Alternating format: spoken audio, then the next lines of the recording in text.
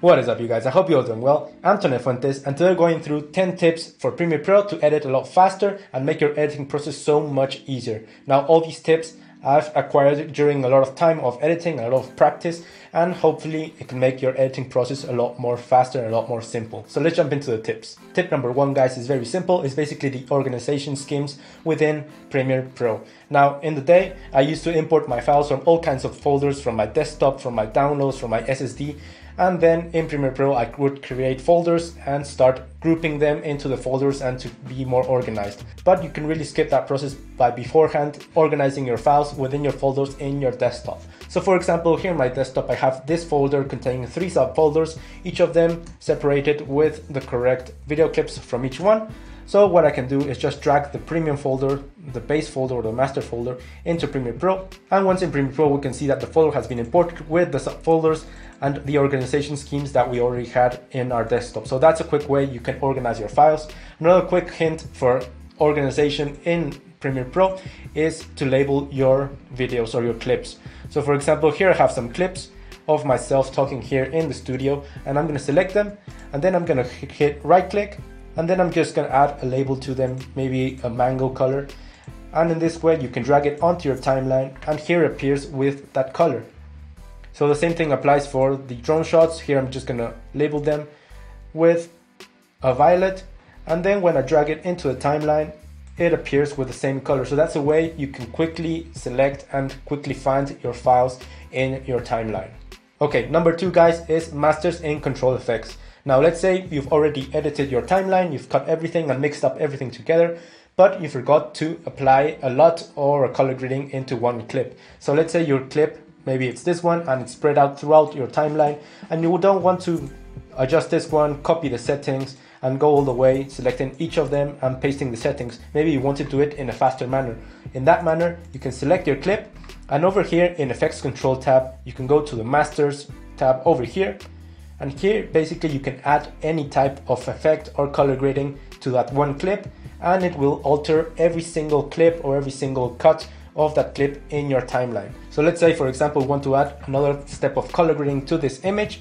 So basically we're going to drag it onto our masters effect over here, and here everything that we alter in our masters effect will apply to every single file name with the same value. So basically here, if we desaturate everything all the way down to 0, we can see that this clip is desaturated.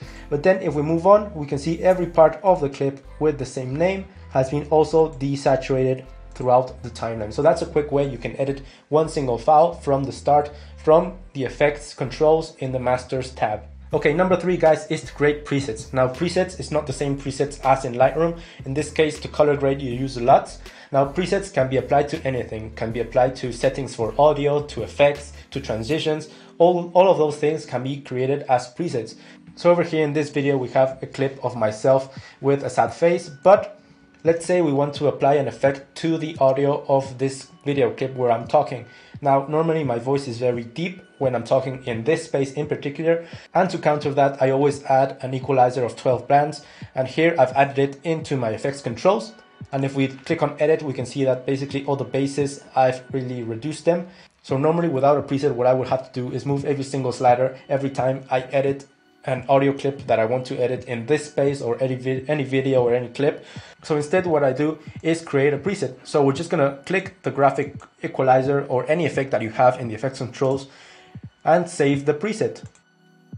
Then you're just gonna rename it like equalizer for the studio. Then you're gonna hit enter and save it. And over here in the effects, it says in presets. I don't know why it's in Spanish, but here you can drag basically your preset that you've just created on top of any audio clip or any clip in general, and basically it applies the graphic equalizer with the settings that we did into the new clip. So that's a quick way you can start editing. You can do this with effects, with transitions, with everything, guys, with LUTs, with color grading. So guys, when you edit and you notice that you repeat certain aspects in every clip or in each video that you edit, you can always create a preset for those values or for those effects or transitions, so you can make your editing process a lot simpler and a lot faster when you're editing on the go. Number 4, guys, is a very simple one, probably you already know it, is the adjustment layer, and basically it's the same thing as in Photoshop. Everything beneath that layer is going to be affected by whatever things you apply to that layer. So to apply it, just go over here in project, hit this little new item, adjustment layer, hit OK, and then you drag it over your timeline, and you can make this as long as you want, guys, and everything beneath it will be affected with every effect that you apply to this layer.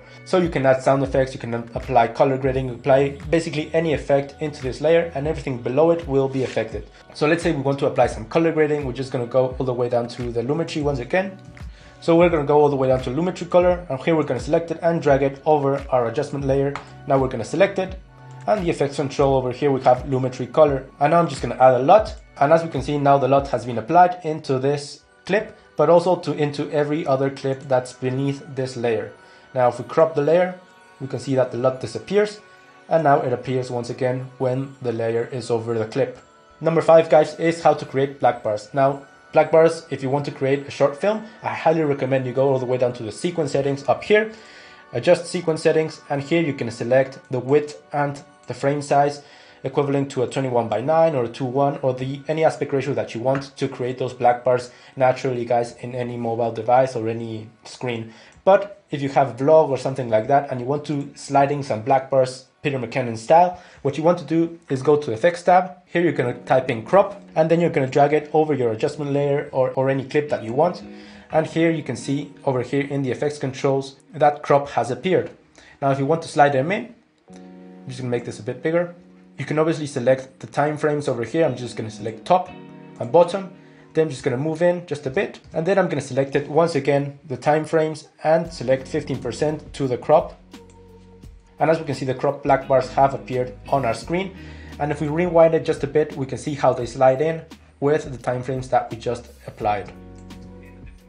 And then the slide in, and basically that's how you slide in black bars for vlogs or for tutorials, anything like that, guys. It's a very simple manner and it's very quick. Now you can obviously save this as a preset once again. You can right click, save preset, and then you have your automatic black bars that slide in, guys. Okay, number 6, guys, is blocking layers. Now maybe you don't know this, but there's a blocking button right on the left of your timeline.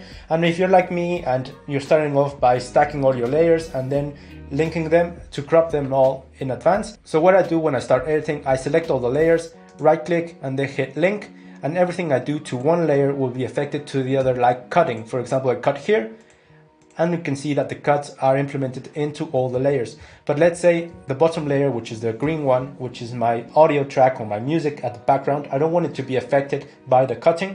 So in this case, I go all the way down to the left, right here, and toggle the track lock over here. And now if we crop the layers, we can see that everything is cutting except this one, but it is part of the same linked group, guys. So that's a way you can save a layer from being altered by the cutting tool or anything like that, guys. Okay guys, number 7, I'm going to call it a track. So sometimes we forget to add a clip and we have to move all the timeline all the way back just to make space for that little clip. So what we're going to do to create some space is select A on our keyboard, and as we can see, these 2 arrows have appeared, and everything that we select to the right of these arrows will be moved, and we can create a space to insert some clips or a video or anything like that, guys. Now you can do it to the right, and then if you press Shift A, you can do it to the left, guys, and basically that's the way you can move all the clips in that direction. Number 8 is another way to put a clip in the middle of your timeline without deleting anything below. So normally when we add a clip and we put it in the middle, we can see that it deletes everything beneath it. So what we want to do is just smoosh or move everything to the sides to make space for that clip. So what we want to do is drag it while pressing Control, and as you can see, this little bar with arrows appears, and make space for that clip, just moving everything to the right so we can have space for that little clip. Now if you wanted to replace the clip below, you can just drag it on top, or just replacing the space of the clip that we want to replace, you can just drag it with Alt, and as we can see, the space from the original clip has been replaced with the clip that we just dragged in, guys. Okay, number 8 is a very important one to achieve perfect skin tones all the time and maybe create a stylized look without the skin tones being affected, guys. So we're going to select this clip. Now we're going to go all the way down to the Lumetri tab, and over here we have the HSL secondary tab down here. Now with this selector, we can select the skin tones, and what we want to do is select this color gray, and now we want to move the sliders so every part of the skin of the subject, in this case it's myself, is completely selected. So I'm just going to move these sliders up and down until I have all the space in my head completely selected. Once I'm happy with that, guys, I'm going to invert it over here. I'm going to deselect the gray, and basically what we've done is selected everything but the skin tones of the subject. So now if we go down into the general HSL colors, we can move the slider up and down, and as we can see, everything is being alterated, the color is being added everywhere except the skin tones. So that's a way you can isolate the skin tones of your subject while creating a stylized look. So for example, here we have the oranges in our skin, and if you wanted to go for a teal and orange, like an orange in every other color, you can move the HSL tab or the general tab over here, and as you can see, everything is a lot more teal in the background except the skin tone. So that's a way you can really emphasize and apply colors without affecting the skins of your subject and your video in general. Okay, last one, the golden one, number 10 guys, is the use of proxies. Now proxies is a very nice tool to have, particularly if your computer isn't quite the best computer out there with the best specs, and when you're editing, your video stutters a lot and you can't edit in real time. So this is a way you can really invert this and work with a more fluent timeline in a more real-time version. So let's see, here we have some drone clips, and normally in some computers the drone clips stutter just a bit, but in this case what we want to do is just show how to use a proxy. Now what is a proxy file? Now a proxy file is a lower resolution file that you're working with in your timeline, making your editing process a lot easier, while the high resolution file, the original file, is stored somewhere in your computer. So you're working with lower resolution, making your process a lot easier, but at the time of export, Premiere Pro replaces that lower resolution file with the original one, so your export values aren't affected at all, guys. So let's see how to create proxies. So for starters, we'd need the toggle proxies tool over here. Now, if you don't see this one, you can always go to the plus tool over here, and then you can select it and basically just drag it into your tools. Okay, next up, we're gonna select all the clips that we want to proxy. You can proxy everything from your timeline before you start editing, or you can proxy just simple files. So in this case, I'm just going to select this one, which is the first one over here. I'm going to right click, proxy, create proxies. Now this little window opens up. Here we're going to select the resolution that we want to convert the proxy into.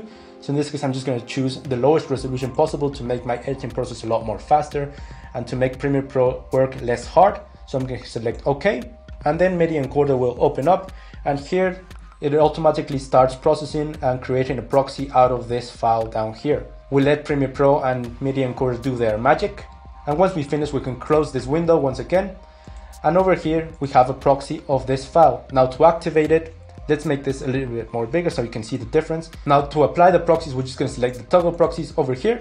We're just going to click it, and as we can see, there's just a little slight change, lower resolution, but it's basically the same. In my computer, which isn't a 4K computer, this is a 4K clip, isn't very notorious, and now you're working with a lower resolution clip on your timeline, which will run much faster than a 4K clip or the original clip of that drone shot. So this is a way you can replace your files with low resolution clips, so you can edit a lot more faster, but not losing any percent of the quality when you export your video, guys. So those are 10 tips for Premiere Pro, guys, to make your editing process faster. I hope you liked it. If you did, can you please give it a like? Remember to like, share, comment, anything like that. You can always join our membership on the channel or buy some presets, linked down below.